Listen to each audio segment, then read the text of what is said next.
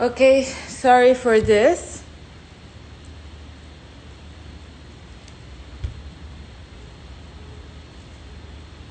Hi, Ayman. Sorry for this. We had an issue with the internet connection. I'm waiting for more people to join this talk. Okay.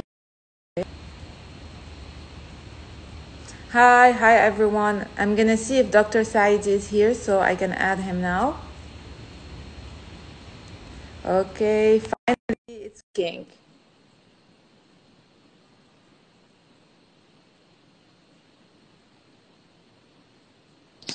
Okay. Yes, it's fine.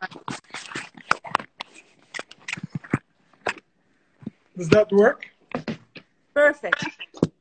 Okay. I'm sorry, technology isn't always as it seems. No worries at all.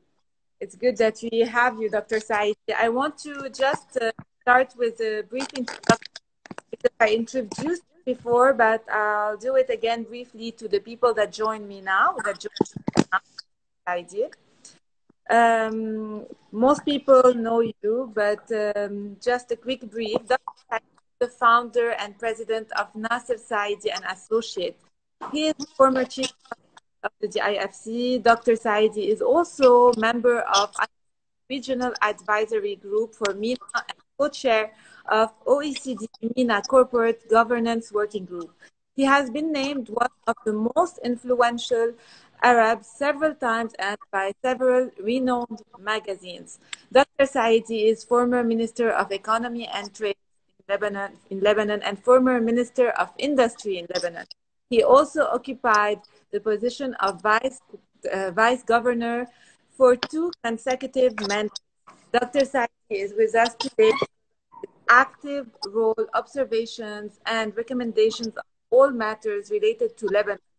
So our objective today is to tackle the issues related to the Lebanese economy, the crisis, how we reached here, Doctor, and whether there is still hope of rescue. So, Doctor, I want to start with today where we stand. Today we see the negotiations with the IMF. They are put on hold because of the disagreement between the banking sector and the government on a unified plan, unified numbers. We've seen that not a single reform today has been implemented, and the lira has become worse. Hyperinflation is here. Poverty has reached a dramatic level. We are at 50%, and even the World Bank is expecting the poverty rate to increase maybe to 75%. You described Lebanon as a failed state, Doctor. Can you briefly tell us why did we reach here? Well, of course, Lebanon is facing the results of decades of gross economic mismanagement. Large fiscal deficits in excess of 10% of GDP over the past decade, more than 10% of GDP, so that accumulated debt. Then you had a large current account deficit in excess of 20% of GDP. That meant that you were importing from the rest of the world much less than you were exporting to the rest of the world. Even the large remittances that we got from the rest of the world, from our expatriates, Lebanese all over, were not sufficient. Net result of all this, you had to finance the budget deficit, you finance the budget deficit, you finance the current account. The result of that is a large accumulation of debt.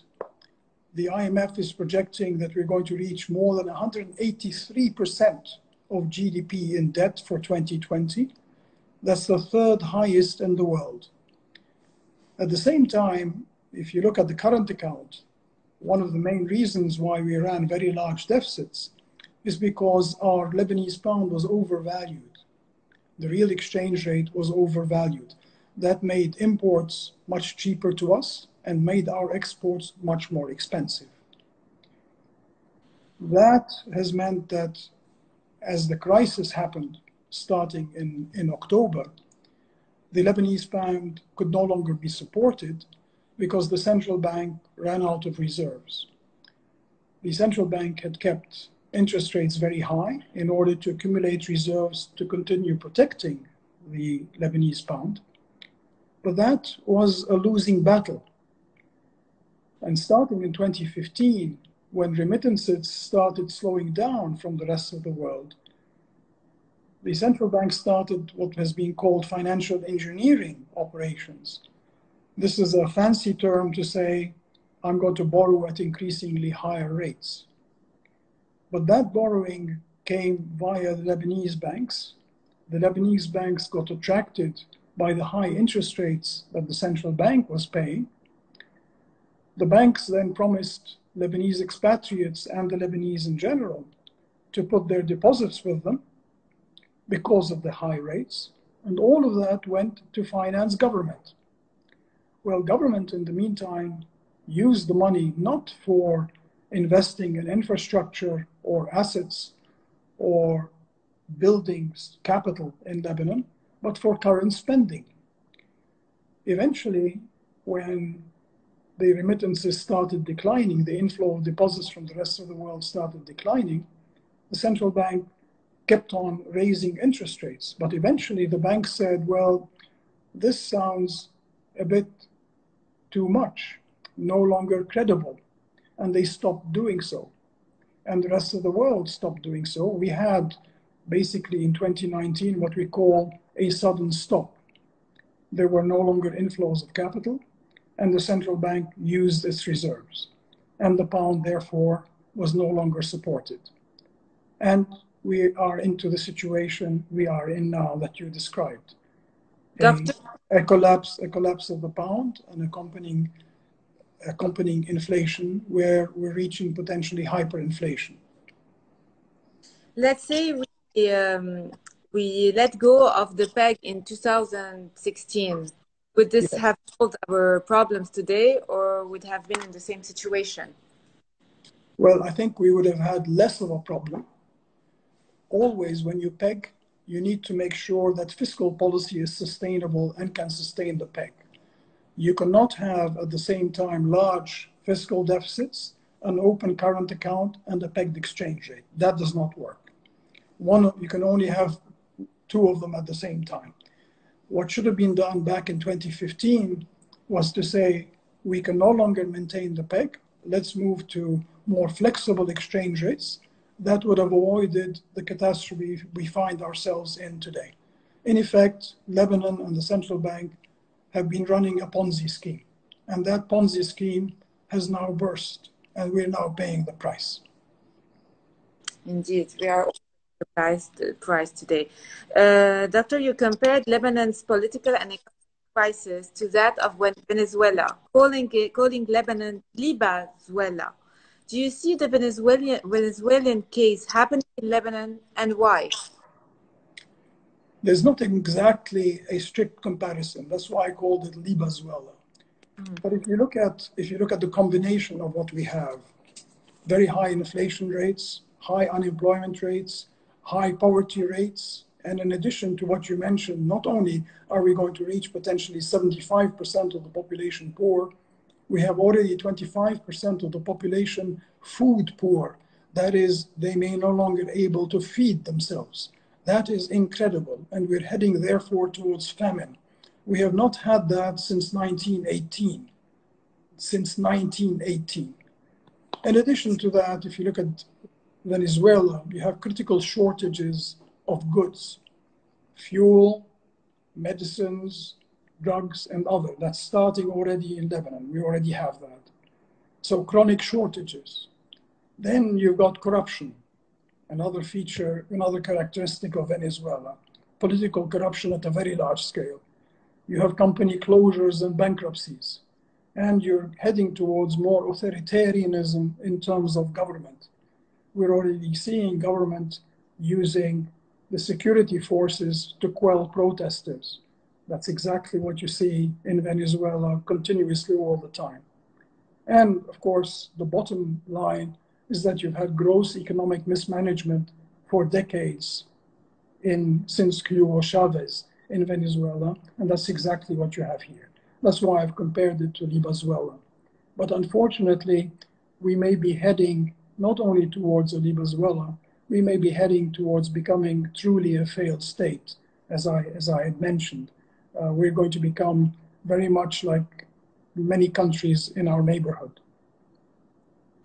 Following exactly what they are doing, our neighbors, is a catastrophe unfolding in front of our eyes. So, Doctor, today we are facing a catastrophic scenario, as you said it. What can be done? How can Lebanon be rescued if Lebanon can still be rescued today? Well, this is where I think I need to strike a note of optimism.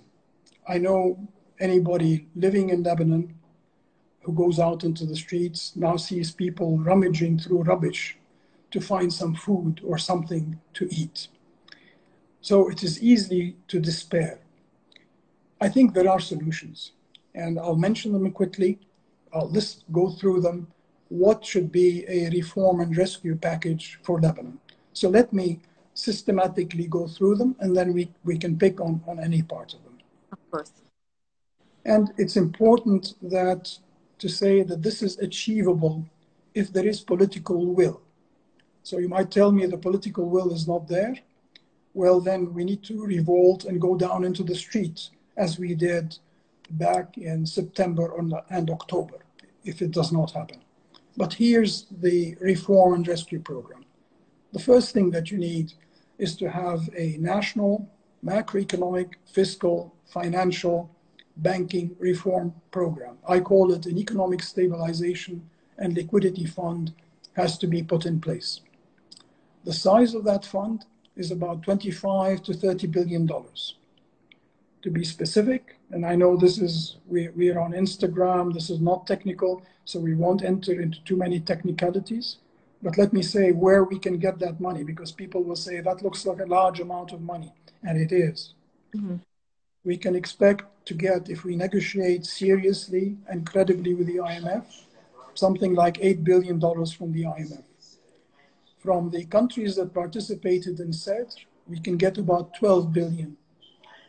But it would be a new CEDR program, not the CEDR program that was discussed previously. Then you need to have some central bank swaps, i.e., you have an arrangement with other central banks so that you give them your currency, they will give you their currency. This could be with the Gulf countries, with the European countries, simply allowing you to have a facility, a swap between the central banks. I estimate we need about 5 billion. In addition to that, you need about 5 billion in trade facilities, financing trade. That's critically important for the private sector. This is something that we can do with the European countries, but also with the Arab Monetary Fund, which does a lot of trade financing. So if you look at that total, that comes out to around 25 to 30 billion. That is feasible, but of course, it has at its core an IMF program with a lot of conditionality. Well, what sort of conditionality are we talking about? And this is the second bit. The second bit is fiscal reform. That means restructuring the public sector. It means structural reforms, such as restructuring the Électricité du Liban, Odero, and other, water and other ports, airports, and the rest. And I'll come back to that in a minute. You also need to get rid of the many ghost workers that we have. What do I mean by ghost workers? There are many people on the payroll of the public sector and the government in general who either died, but they're still registered. They are migrated, they're somewhere else, they're somewhere in Europe or Canada or the United States, but they still collect a salary or somebody collects a salary for them. Then there's another category who doesn't show up at work, but somebody collects a salary for them. And fourth, there's another category who are simply always absent, but they still collect a salary. I've estimated that back of the envelope, that's about 10 to 15% of the workforce of the public sector. That is at least 30 to 40,000 people who should not be paid. Easy way to do so, the Ministry of Finance tomorrow announces that I will not pay one salary or one wage except to a person that has an account at a bank in Lebanon, that person is alive, that they have a contract with government, and that they live in Lebanon, at the responsibility of the bank to prove that this person is live, right? And has a contract. If you do that, I can guarantee you 10 to 15% will suddenly disappear. In addition to that, you've got to do something about the cost of doing business in Lebanon for the private sector. Remember that these reforms, at the end of the day, need to get the engine of the private sector moving again. It's the private sector that's going to create jobs, not the public sector. We have to reduce the size of the public sector. So that means doing something about infrastructure services and the cost of doing business with government. And finally, in terms of fiscal reform, you've got to do something about pensions. We have extremely generous pensions. As you know, people in the army and security services can enter into, at a young age, at 20, work for 23, 24 years and retire at nearly full salary for the rest of their lives. We cannot continue. We cannot afford that. That has to stop. And the so-called Silsilat al-Ratab al-Rawatib that was passed 3 years ago, I called it at the time fiscal harakiri. It condemned Lebanon. So if you think of the combination of the Ponzi scheme by the central bank and the Silsilat al-Ratab al-Rawatib, which was fiscal harakiri, that explains to you why we got here today. Third item on the agenda, it's public sector restructure, public debt restructuring. Government simply cannot pay its debt. We have over $90 billion in debt, about 30 billion in foreign currencies, euro bonds and the other, and the rest is in Lebanese pounds. Government obviously cannot pay. So that means you have to have what's called a haircut. You cut and say, I cannot pay, I can only pay, say, maximum 50%. In fact, it should be a bigger haircut, but let's say around 50 to 60%. That's one. But once you do that, it means that the banks, remember our discussion at the beginning, the banks came in and put their money with the central bank, and the central bank financed government. And so they hold the debt along with the central bank. Once you say, I'm going to reduce the value of that debt by 50 to 60%, that's a big hit on their balance sheet. It means enormous losses. And automatically, it means you have to restructure the banking sector. What does that mean? It's a big word, but what does it mean effectively? What it means is that because of the losses, the equity of the banks has been wiped out. Equity of the banks has been wiped out because of the haircut, because government cannot pay. So what you need to do is to get the shareholders of the banks, either existing or new shareholders, to put in cash. That's one way. Second, many of the banks have subsidiaries and investments abroad. They have to sell them or shut them down and bring the money back to recapitalize their operations in Lebanon. Third, they own a lot of real estate which they took from clients who could not pay their debts. They need to sell that real estate. Fourth, they also have real estate themselves that they don't really need. In today's world, banks don't really need the big offices and buildings and all the branches that they need. We need to go increasingly towards e-banking and mobile banking. So by doing everything that I suggested, you need to bring in about 20 to 25 billion into the banking sector, into the banks themselves. That is entirely feasible because the shareholders of the banks benefited from very high interest rates, as we know, and got their money out, thank you very much. It is the rest of us who are stuck in the system. We need to make sure and to give them the incentives that within this macroeconomic plan that I mentioned, that if they restructure their banks, there's benefit to them and the banks will survive. Next thing that you need to do is you need monitoring. Yeah. Dr. Saidi, you said here, you mentioned 25 billion should go to bank for bank restructuring. This is not the 25, 30. No, this is the total package. Absolutely, you're right to ask the question. The total package is about 50 billion. So about 25 to 30 billion for government and the private sector that I mentioned previously. And you need 20 to 25 billion to recapitalize the banks, to make them sound again, and to be able for them to play the role of banks that is financing the private sector, not financing government. But That who? is, it's entirely feasible. It's entirely feasible. Remember that since last September, okay, you've had over $20 billion that left Lebanon. Yeah. Yeah. And if I look at 2019 as a total and 2020, all that money exited because everybody expected a collapse. And some of them knew it may be coming. And so they got their money out. Unfortunately, the poorer people and the rest of us are stuck. We need to make sure that we tell the banks, you need to restructure. The other restructuring that needs to take place is the restructuring of the central bank, because the central bank is also holding treasury bills and euro bonds and has lent to government. Those bonds are also have to be haircut by about 50%. That means that central bank has made enormous losses. We already know what those, approximately what those losses are. They were in excess of 50 billion in 2019. That is about the size of GDP of Lebanon in 2019 that we're talking about. $50 billion of losses. This is being admitted not just by government, but also by the IMF. And it may be larger than that because we don't know what the continuing losses are in 2020. So what you need is a major restructuring of the central bank to accompany this overall restructuring. The 50 billion is a historical first.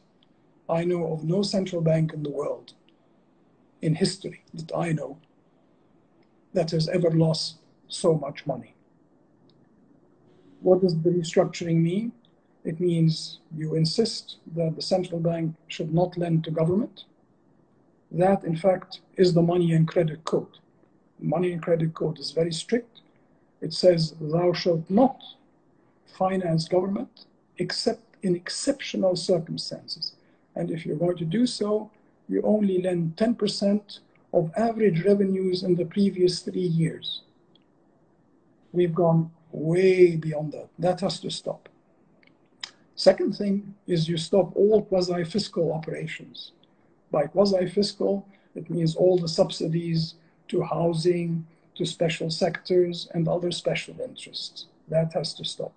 The central bank goes back to central banking.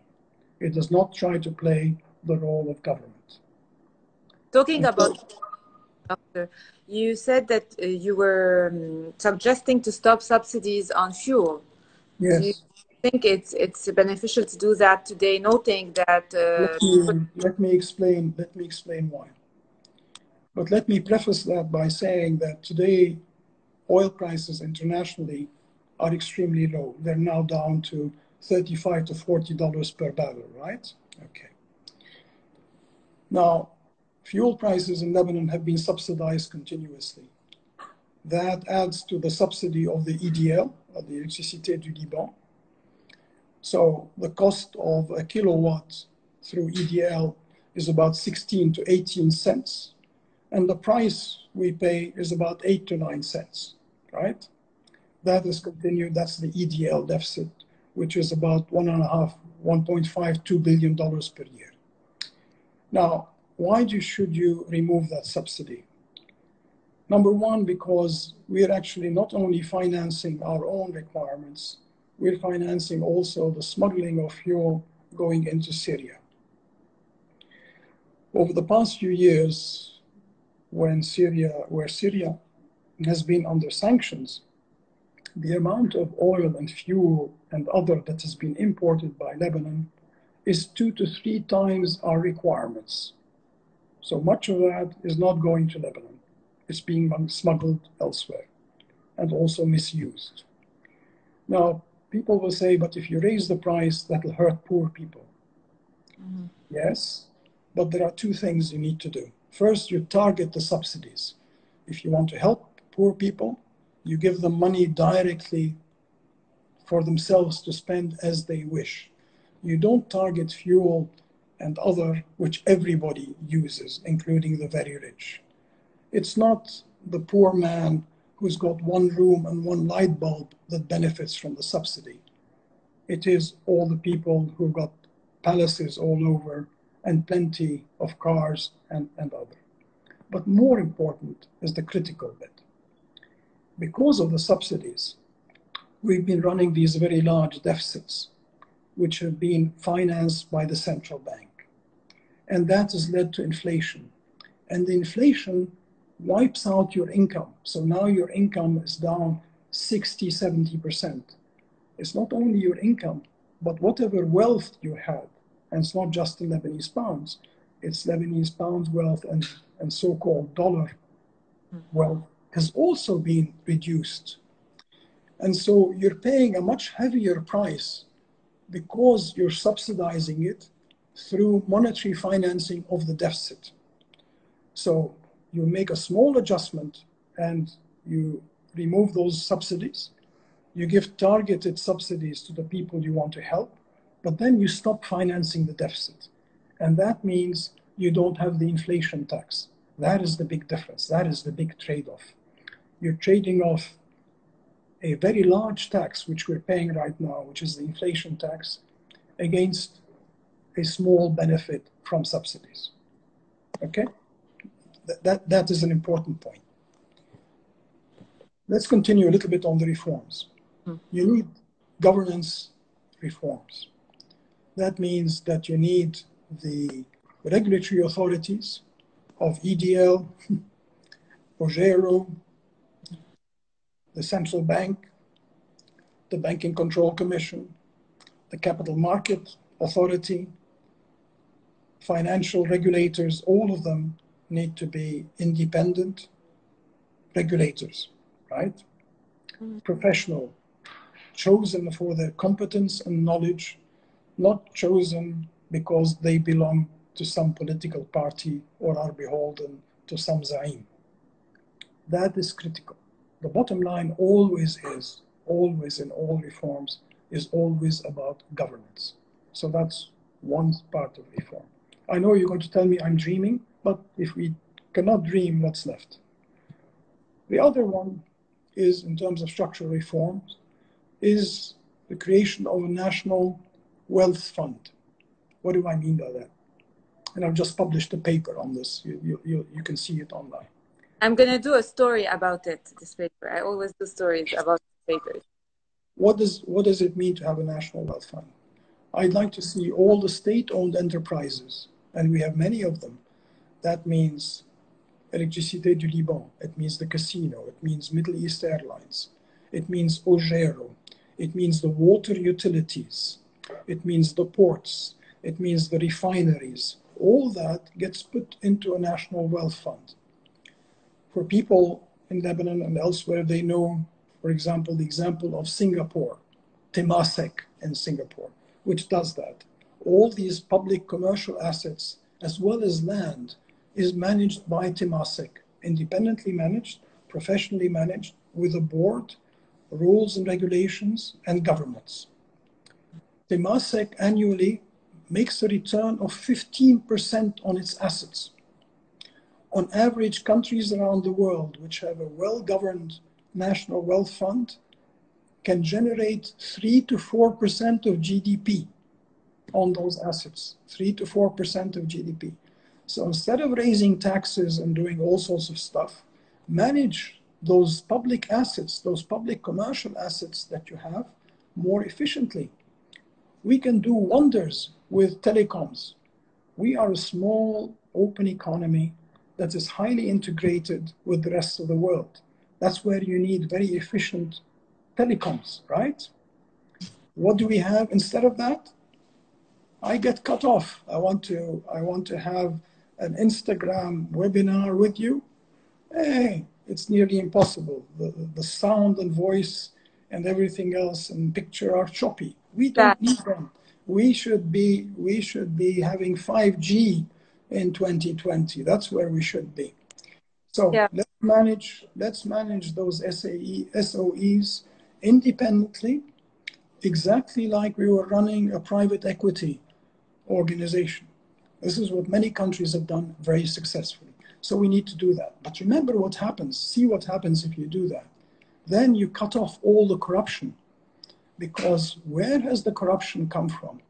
The corruption has gone into all those state-owned and government-related enterprises. They stuffed them with people. Look at Telecom, look at Ojero, look at, they're all over, right?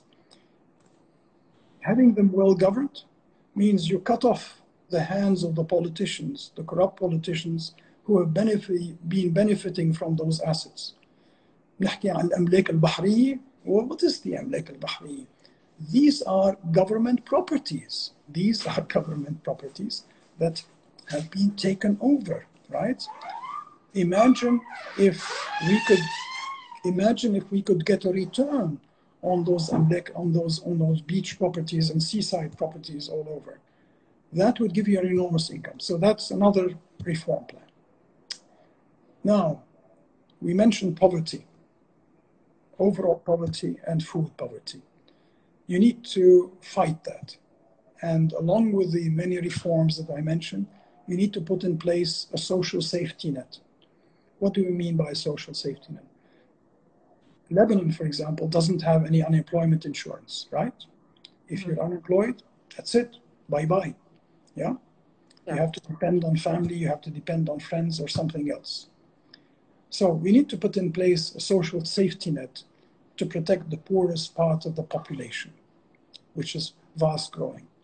The World Bank has estimated that putting together the social safety net would cost us about $800 million per year. That's much less than what you're spending in subsidies to EDL, which just goes down the drain, right? What are you getting out? What are you getting out of EDL? A couple of hours of electricity per day. Many people are getting nothing, and on top of that, they have to buy electricity from a local generator, right? So you're paying twice, and you're paying twice for water. We have to stop all that. We have to stop all that. So the social safety net would ensure basic income, unemployment insurance for a majority of the poor. And it's not that costly, as I mentioned. Then, as part of the reforms, you've got to do something about monetary policy and exchange rate policy. As we said, monetary policy has diverted itself from what the central bank should be doing. We should move towards flexible exchange rates as quickly as possible. That requires that we should have a capital control act as quickly as possible. So we've been talking about capital controls basically since October, right? That's 9 months ago already, yeah? Nothing has happened. Then you need to ask yourself, why is it that nothing has happened on capital controls? Well, it's because it's in the interests of the people, the privileged few who have access, have been able to get their money out under so-called informal capital controls. That needs to stop. But when you introduce capital controls, they should be part of an overall package, yeah? Because if you just introduce capital controls, you just end up with the same system with a lot of corruption. If you have access to a friendly bank manager, or a friendly sarraf, or a friendly whatever, then you get your money, right? Right.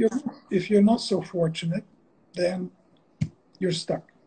So capital controls have to be strictly introduced within an overall program. They have to be monitored, and there has to be reporting on that, right? And on top of that, you should explain why you should persist with the capital controls. Every 6 months, for example, you should provide an explanation as to why you should continue with the capital controls. And finally, along my long list, there are 2 other elements. You should have told me, well, maybe we should have started with that. But there are 2 which are important. I left them for the rest, for the end. One is an anti-corruption program, right? We talk a lot about that. Anti-corruption program means,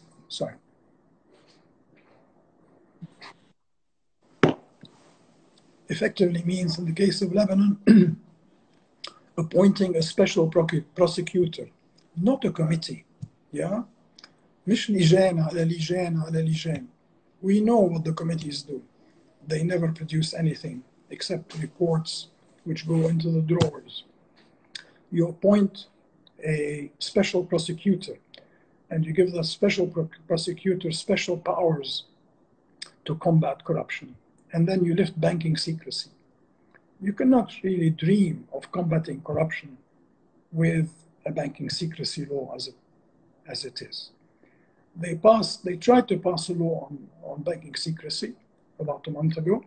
And at the last minute, surprise, surprise, there was an amendment which meant that the court could not lift banking secrecy.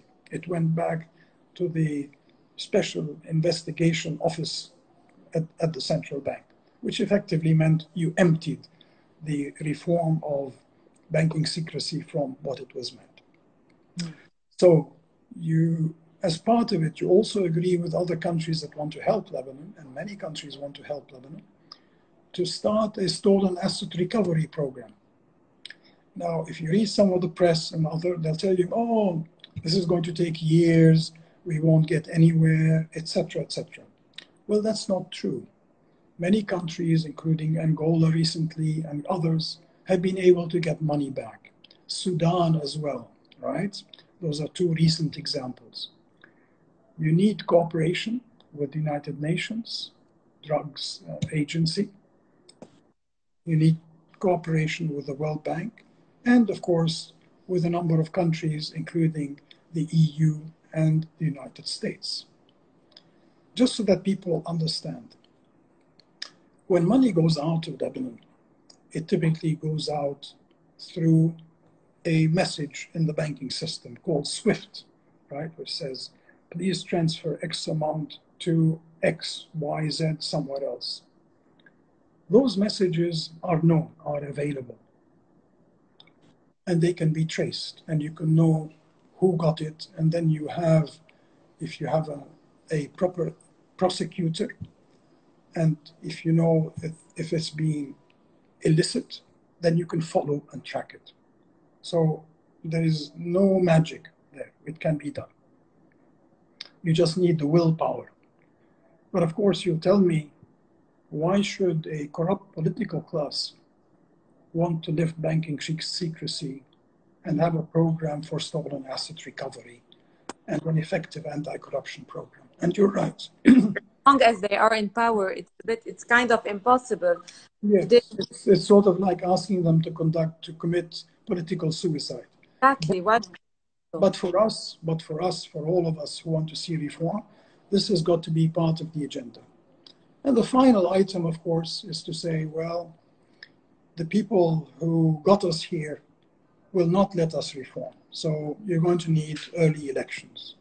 We need to move towards a third republic. And the earlier we can do that, the better. So I've just given you a little, I think about 10-point agenda package. Now, this is not dreaming. We have the people. We know how to do it. We can get the financing. But anybody who will give you the financing will tell you, I want to see reforms. I want to see that implemented. I want to have a government procurement law, right? A government procurement law. I want a capital controls law. I want an effective lifting of banking secrecy. All those, I want good governance in those state-owned enterprises and in the banking and financial sector. But that, hopefully, whoever wants to give us any money will say, get those things done. But it is something we should ask for. Yeah, it is in our interest if we're going to rebuild Lebanon into something that has a future for our children and our grandchildren. then we need to enact those reforms. But doctor, you see today the rate reaching 10,000, and yet people are silent. How do you explain the silence?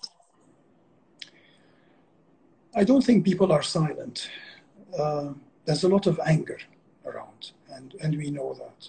The protesters are there. But at the same time, what has happened, if you look at the recent protests, they've also got, you've got a fifth column that came in, right? Which started entering between the protesters, and it became violent. This violence, I think, was intentional to discredit the protesters and anybody who wanted reform, to say that national security is under threat. As soon as you start talking about national security being under threat, that allows for all sorts of repression. But I think what has affected us also during this period is the lockdown, COVID lockdown. We've had 3 months of COVID lockdown, and people have been forced to stay at home, so have not been able to express themselves. And finally, I think the protest movement has not shown unity. They need to move towards greater unity. They need to have one voice in order to make things happen. Do you think it lacks leadership? I think there is leadership, but it is fragmented leadership. That's a very Lebanese trait, yeah, very Lebanese characteristic. Biggest problem. However, there are within the protest movement quite a few voices trying to bring people together. I, for one, I think would love to see a shadow government being announced. Let there be a shadow government. In most countries of the world, you have a government in power and you have a shadow government. We don't have the organized political parties that are able to do so because they too are divided between themselves. But the protest movement could put together a shadow government with competent people, each with a portfolio, and that can talk then about what sort of reforms, what sort of policy measures should be undertaken. And finally, I think the protests are going to come back. I think they are likely to be more violent because people, when they get reduced to poverty, are going to go into social and political protest. And we've already seen crime rising. The latest reports on crime is that crime has been going up by about 22%, 25% over the past few months. Well, unfortunately, that is likely to accelerate. And so instead of getting a peaceful transition, instead of getting reforms, I think we're likely to have a much less peaceful transition and reform. We may be very well heading towards a failed state. On that note, Dr. said to CNN 1 month ago that Lebanon will fully collapse if officials do not start implementing reforms within 90 days. 1 month has passed since you did that interview, and still nothing is achieved. Where are we heading? Unfortunately, I think we're heading towards more inflation. Let me explain the mechanism for more inflation. Part of the mechanism comes from the fact that government revenues have declined by some 40, 50%. Government can no longer borrow. Nobody's going to lend to the Lebanese government, either outside or internally. And therefore, it's getting financed by the central bank. What does it mean getting financed by the central bank? It means the central bank is printing Lebanese pounds to pay government deficits and increasingly government spending.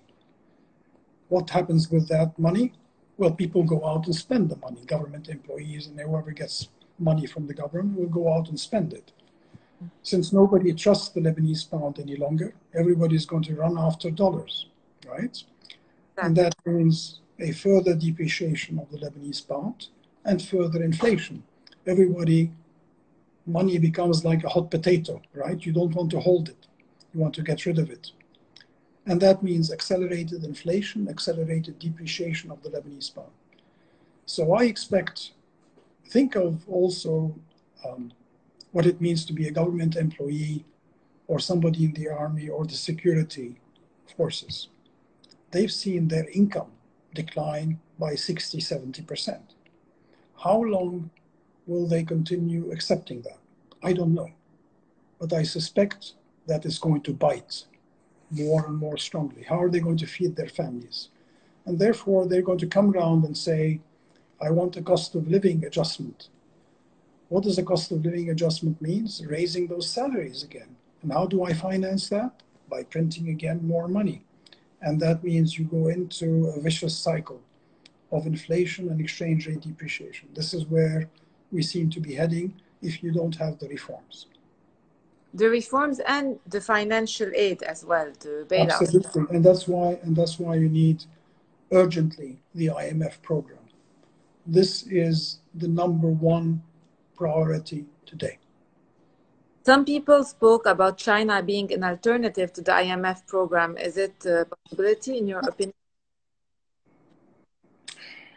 I think, well, it's not only nonsense, it's also sending illusions, trying to delude the Lebanese people that there's manna coming from heaven. Manna will come from Kuwait or from Qatar or further afield from China. We heard it's not going to come. The Chinese are a country. They are well managed. If they're going to be providing anything, they will say, I will invest in your infrastructure, but I will do it myself. I will not give you one renminbi. I will not give you one renminbi. Number two, China knows the situation in Lebanon very well. Just like anybody else, every other country in the world, they know exactly what the level of corruption is. And they're going to say, I'm not going to waste my money. I'm not going to waste my taxpayer money. You undertake reforms within an IMF program or something similar to an IMF program, I will participate. And the same is true for the Gulf Cooperation Council countries. Believe me, and I'm in contact with them. I do a lot of work in the Gulf. I live between Beirut and Dubai. They are willing to help. There's a lot of countries and people who love Lebanon, not just the Lebanese. They love us. Lebanon has always meant something special to many of them, right? But they realize correctly that if you give to Lebanon today under the current corrupt political class that we have managing the country, it will not help the country. It'll just get siphoned away. So they have understood from the past. It doesn't require a lot of intelligence. We've had Paris 1, we've had Paris 2, we've had Paris 3. All of them asked for reform. Then you had CEDR or Paris 4, right? They used a different term so that it doesn't sound like a continuation of failed policies. But in effect, it's failed. You didn't get any reforms. When did CEDR happen? Back in 2018, correct? And we're still sitting around talking about the same list of reforms. We didn't do anything about electricity, and yet it's draining away $1.5–2 billion, right? Everybody knows that it needs reform, including the Chinese. So bottom line, the Chinese and others will come in. They're damn good at infrastructure. I would also say that the GCC countries are extremely good at infrastructure. This is what they've been doing for the past 25 years. I know that, for example, the electricity and water authorities and companies in a number of GCC countries would want to come in and provide us with electricity and water. They would want to do that. They would invest, but on one condition: no corruption, no side contracts, and they would do it. They will not give the money to government to do it. They will build the power plants, they will build the water plants, they will build the waste management plants. They will help us take care of pollution. Because there's one other crisis on top of the currency crisis, the fiscal crisis, the political crisis, the public debt crisis, the banking crisis. It is the health crisis, the pollution that is also killing us. Why? Because of mismanagement, right? Because of the mismanagement. So we need to address all that. All I'm saying, and I want to be positive again, all of these are feasible and they can be done. And on top of it, we have the people who know how to do it because we've done it in other countries. They prevent us from doing it in our own country, unfortunately. So China and others, yes, they're certainly on the agenda, would be willing to help. But as Monsieur Le Drian said in the Senate the other day, help us to help you, help yourself for us to help you. Exactly. That is true. There is another issue, Dr. Saidi, everyone is debating about is whether we should sell our gold or use it as a collateral or not do anything about it because the political class would use them as usual for corruption. This is just a drop in the ocean, is the answer. We have 9 million plus ounces of gold. Yes, it's valuable, it's a reserve asset. But if you start using it, if you liquefy it, right, and you start using it, it'll just go down the drain unless you have reforms. So it is part of an overall solution. Remember that you have to restructure the central bank. You have to restructure the balance sheet of the central bank. Remember, there's a big hole, those losses, right? More than 50 billion worth of losses. So if you want to have financial and monetary soundness, you need to restructure the banking sector, the commercial banks, and you need to restructure the central bank. Having the gold there is part of a restructuring plan for the central bank. So it stays there, it's part of the reserves, and then you supplement it with other resources, hopefully from the rest of the world, from the IMF, central bank swaps, and others. So certainly don't touch it. The commercial banks and others are trying to get their hands on government assets, including the gold. And that's why they proposed also, let's get all those assets which the central bank holds, we will take them ourselves. That means there's a simple message there. We don't want to pay for it. We want somebody else to pay for it. Even though they made the mistakes. We did not, as depositors, ask the banks to deposit our money at the central bank. We did not, as depositors, ask the central bank to finance government. We did not ask the central bank to contravene the money and credit code and its strict limitations on government lending. So there's no reason why we should pay. If you want to restructure, you start with the shareholders of the banks. That's what happens everywhere. You have a bail-in. You start with a bail-in. If the bail-in money is insufficient, then you consider other possibilities. But you have mergers and acquisitions. You consolidate the banking sector. You reduce the size of the banking sector. We certainly don't need the number of banks. For a small country like Lebanon, we don't need the number of banks that we have. But that would mean a lot of unemployment. Unemployment will increase because the banking sector in Lebanon employs around 28,000 Lebanese. That's because it's been subsidized. It's because it's been benefiting from very high interest rates. More than 85% of the profits of the banks over the past 10 years have come from banking operations with the central bank and lending to government, not from providing credit to the private sector. And now, and here's a warning, now increasingly, they are having operational losses because of the capital controls, payment restrictions, and all the rest. There are no longer any banking operations. You're not providing any credit to the bank, to the private sector. As a result of that, you have a credit squeeze, you have a liquidity squeeze, and you have widespread bankruptcies and companies shutting down. It also means non-performing loans of the banks are rising, They're now well in excess of 25% of loans they've made to the private sector. And at the same time, there are no trade transactions, no letters of credit, no financing trade. This is where you make your money. So the operational losses are now rising, and already the banks are starting to fire employees. We've seen that, and we've heard that. That'll accelerate, because the shareholders will say, I cannot accept to continue making losses. And that, again, says a very simple message to the banks. It says, cooperate in effecting reforms. Cooperate in getting an agreement with the IMF.